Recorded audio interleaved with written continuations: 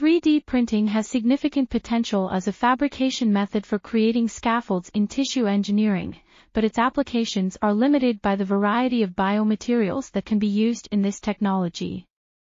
Researchers have developed novel biomaterials and compositions to enable their use in 3D printing methods, which offer numerous advantages such as the ability to create complex geometries, porosities, co-culture multiple cells, and incorporate growth factors. Biomaterials used in 3D printing are categorized into ceramics, polymers, and composites, with most ceramics combined with polymers for enhanced printability.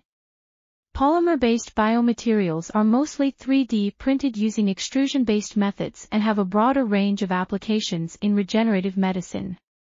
To achieve the goal of fabricating functional and viable organs, multiple biomaterials and fabrication methods need to be researched.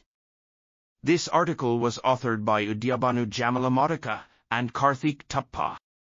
We are RTCLTV, links in the description below.